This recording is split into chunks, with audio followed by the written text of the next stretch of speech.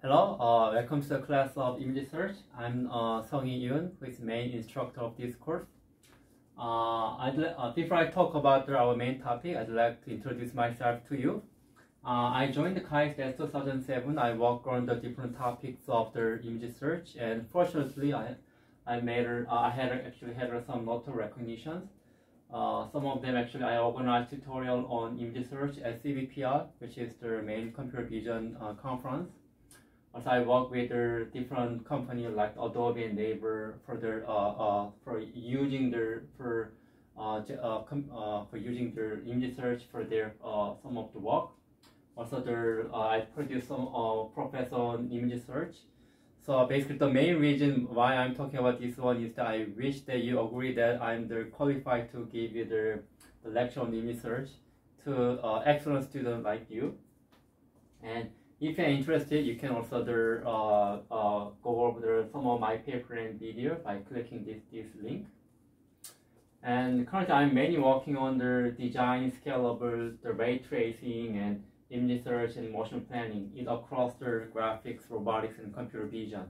But basically, I will teach this image search course based on some of my prior experience on mainly on image search and some of related topics. As I mentioned, I work with some of companies. Actually, I work with some of my students, and then we were able to generate this kind of image search result given this query imaging in our laptop in a very efficient manner. So basically, for that case, it is about 4-year-old result, but actually, we used some of the recent deep learning image feature and handle this about 11 million images. Okay, so this is my basic information.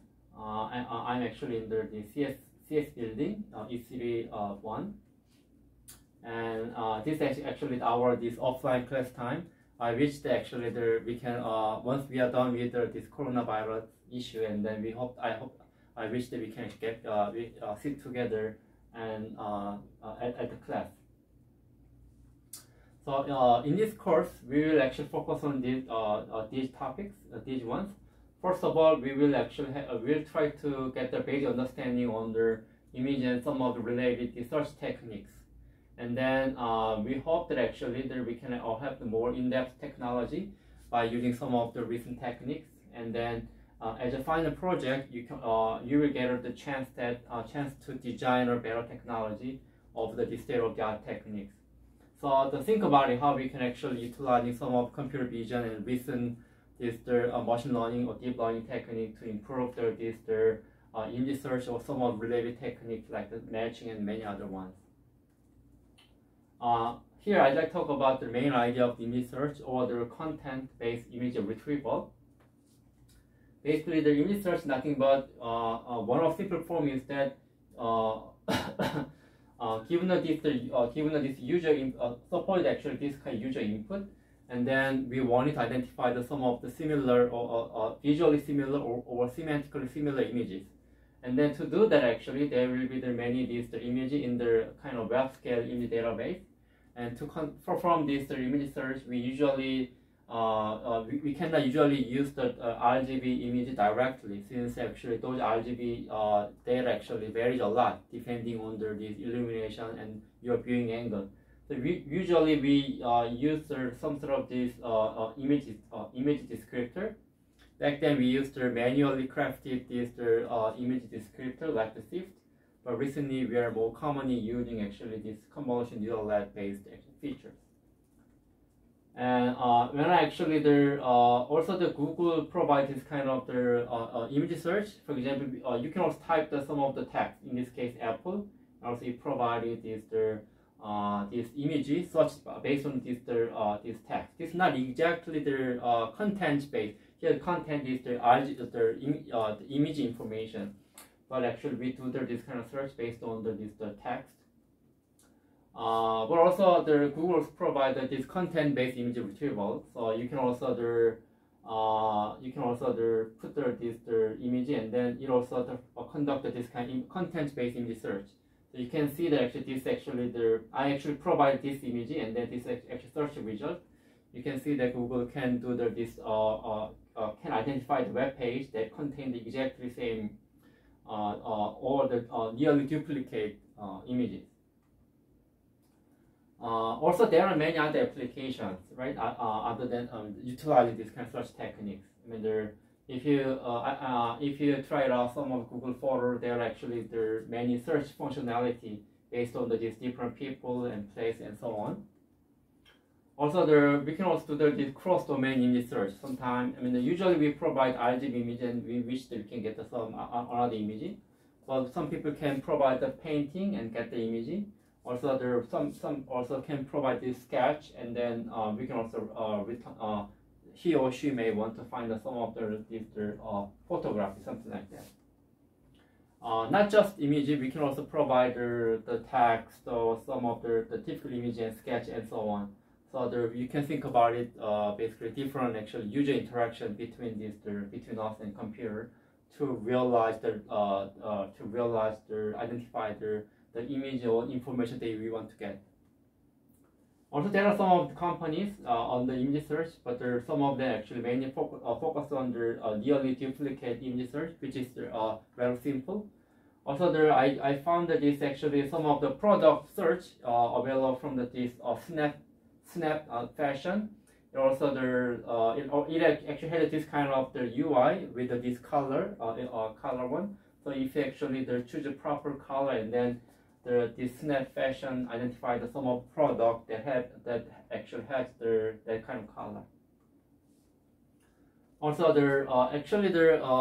many years ago, some of students taking this course also that they get together, and then also some of their venture startup starting from the image search. Now actually they evolve into some of the related the topic based on the deep learning and some of the other technology. There are many other ones. The stitch, out of this image, we can also stitch, and then we can make this panorama. Basically, to do that, we need to be able to identify this corresponding match. Also, we can also there could be many different techniques to perform this object detection. Also, we can do we can realize this one based on image search. Also, the other way also could possible. We can utilizing this recent deep learning technique for the object detection, utilizing for improving the quality accuracy of this image search. And also we can do the product image recognitions, the landmark location detection based on the image search. Also, you can also utilizing the dedicated technique for this one for the improving accuracy of our image search. So bidirectional application possible from the image search and many other logging technique, detection technique for this kind of applications. Also, the 3D reconstruction. So basically, here we can utilize, for example, for this this landmark from the Colosseum, and a lot of people can actually take a picture, right? And then we can also collect those kind of arbitrary photo about this landmark, and based on that, we can also build a 3D 3D model of this landmark. Basically, some of the techniques of image search are actually shared by this one. So basically, the main idea is the search or matching the corresponding feature.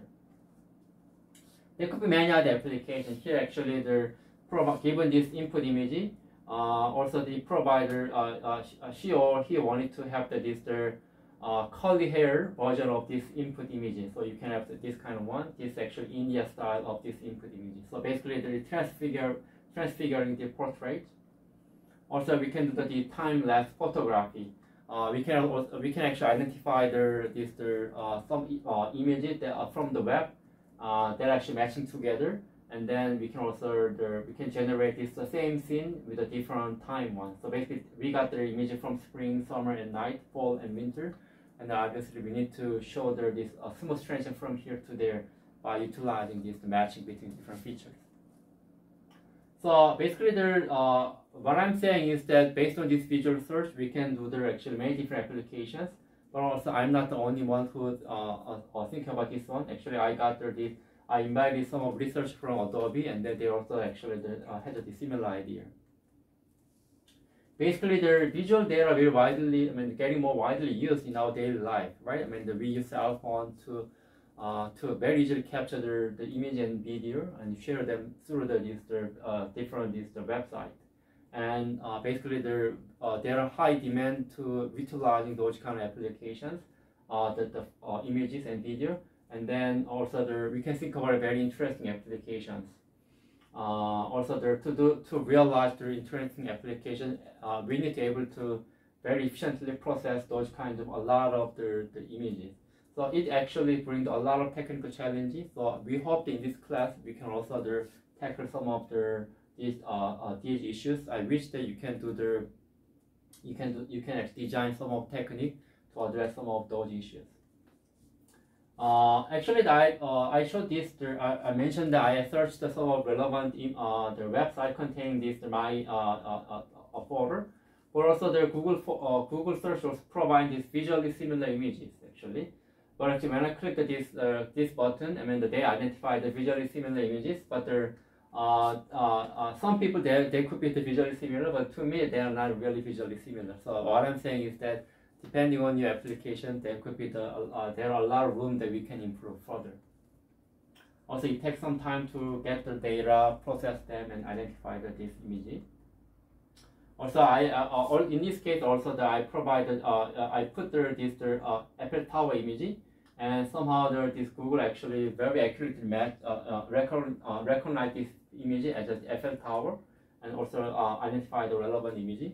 Also, but when I when I identify the visually similar images, they can actually search retrieve the very visually similar image. But when I try out some other ones, I forgot that this might be some image showing some of the landmark in China, and basically Google just said it's a landmark, and then when I click the visually similar image, so some of them may be visually similar, but actually they're initially I wished that to identify the exact same landmark with a different illumination and weather, something like that. But in that sense, it didn't provide that image. Okay, so far I talked about some of the applications, and then there could be a lot of the technique and topics that to realize those kinds of applications. But here, I'd like to talk about the prerequisite to take this course. Basically, we require you to have some of the basic knowledge of some of the math, linear algebra, data structure, and some of some experience under this programming. But actually, we expect you to have the basic knowledge on the machine learning and deep learning. So unfortunately, in this course, actually, this is a kind of research-oriented course. So I cannot give you the very detailed explanation about the basic deep learning.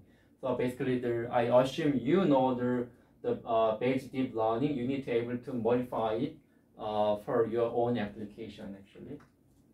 So if you're unclear, you can also send me an email. So basically, this is a research-oriented course. So this general structure of our course. So this I will give the lecture before the midterm exam, and after midterm exam, basically you need to actually present some of the papers, and basically this is the main activity that you need to do in this course. So you need to also for your presentation you need to choose the paper and present them, and then also based on your experience on reading the paper and presenting them, I wish that you can get some idea and hope that you can propose ideas that can improve the state-of-the-art techniques. Also, there will be some of the quiz and midterm final time exams. This grading policy, but the most important is that basically these paper presentations, also the final project, those actually takes about 60% or the 70%.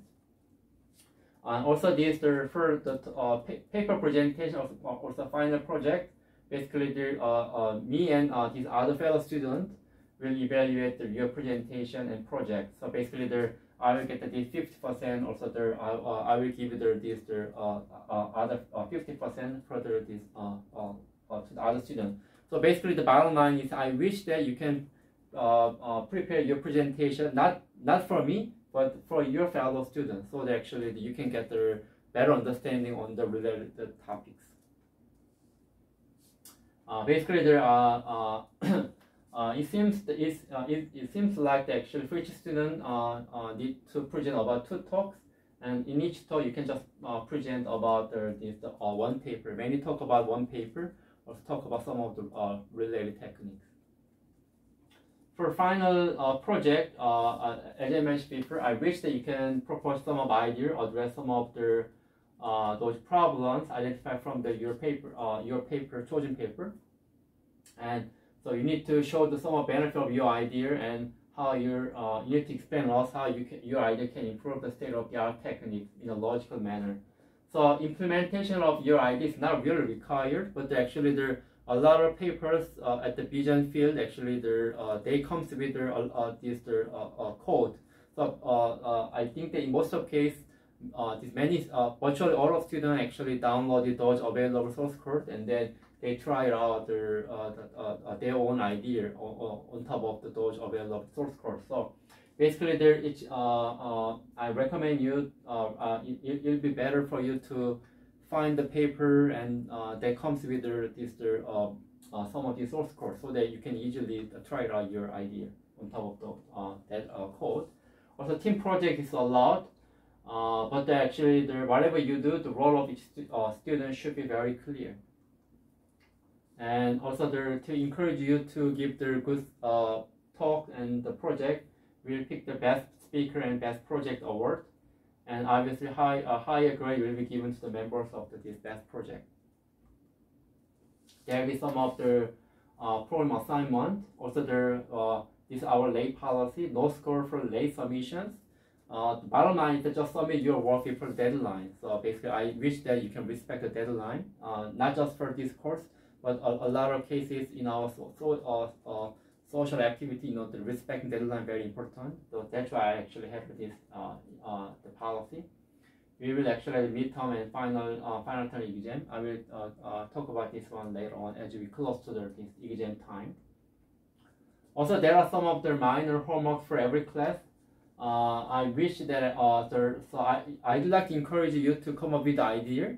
So basically, I actually have this one. You need to actually come up with some of questions 3 times before the midterm exam, and then submit them at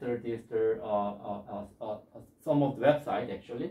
So I will grade them based on the 1 or 2, but the score it's not really matter. Basically, I'd like to encourage you to come up with the idea. Most of case you will get so don't worry about this score, but I'd like to just encourage you to come up with the idea, and then that way we can get I can understand what are the actual unclear point to you. Also, you can get the better understanding on the topic.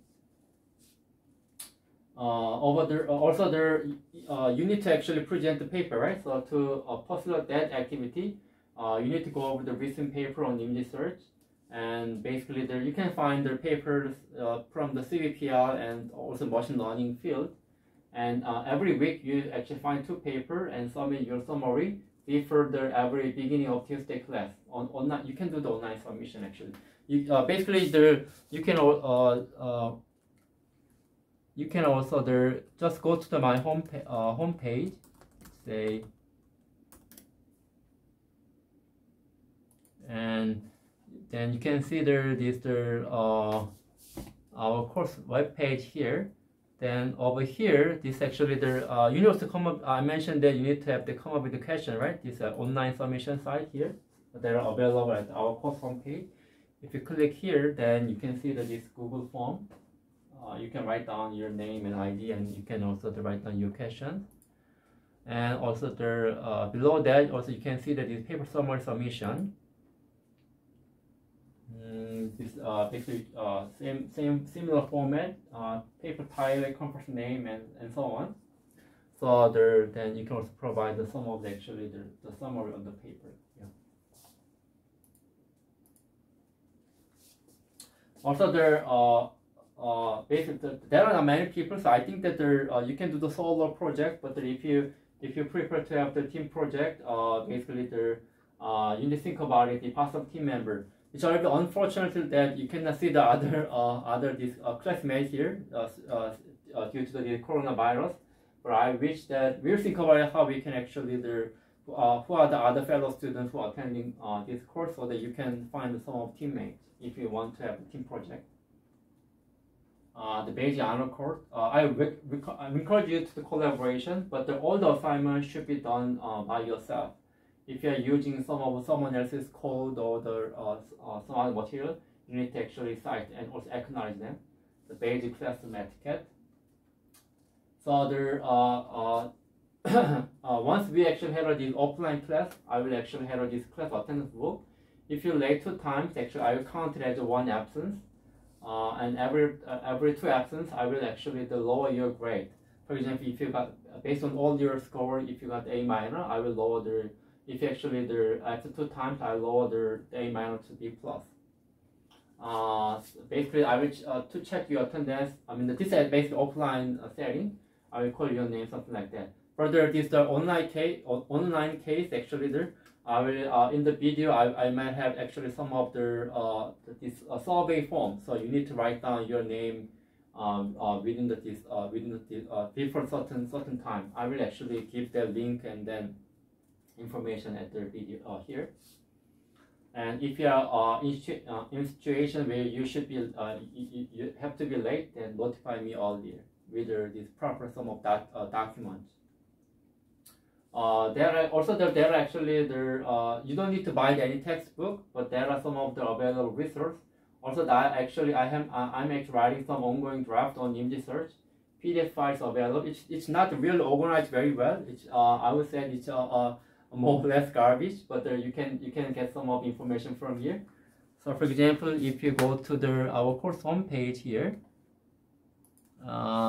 you can see that actually there are my ongoing draft here PDF. If I click here, you can see you can get some of the actually. I already updated this one, but the recent PDF was not linked here. It's a little bit big, but you can also identify some of the related top. You can also you can see the more in-depth information about our lecture material. Also, you can see some of the related topics actually. You can just scroll down here. You can see some of the information like this.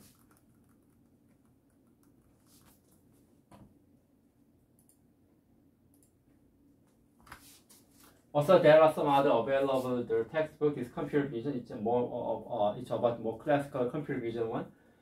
You can also access this PDF.